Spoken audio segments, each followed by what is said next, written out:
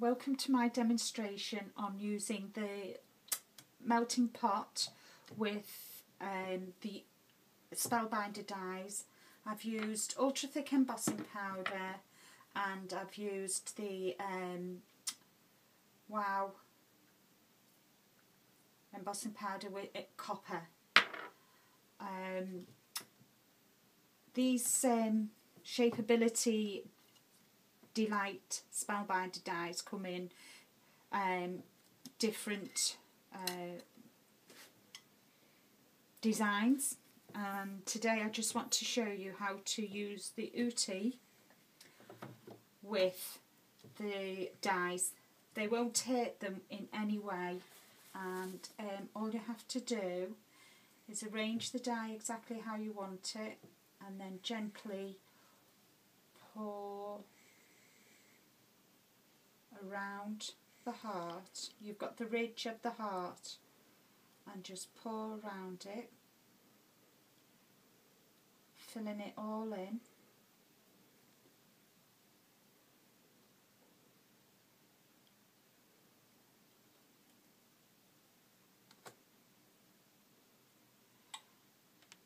Leave it to cool down, to dry, to set.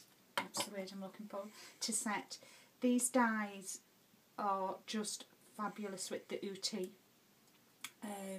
Once it's set, you can just tease the die away.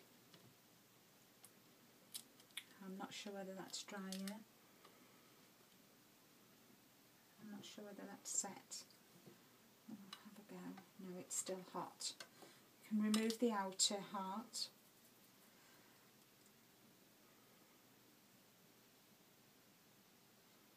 Yeah, that's set. Turn it over and then just gently tease this heart off, and you've got a lovely embellishment for a card. If those of you like your altered art, I've just started doing altered art. This will be lovely on addition to the work that you've been using.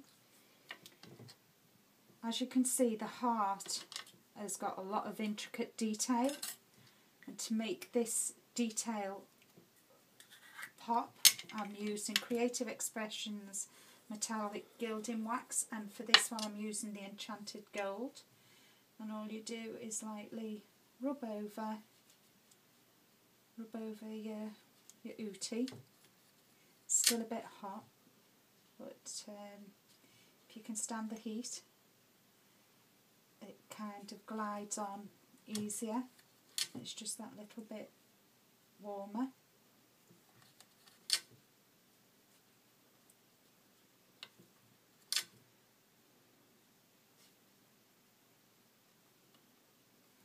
And there you have it. A heart, another way of using your Spellbinder dies, not only for cards, but with your melting pot and your UTEE. Thank you for stopping by today. I hope you've enjoyed.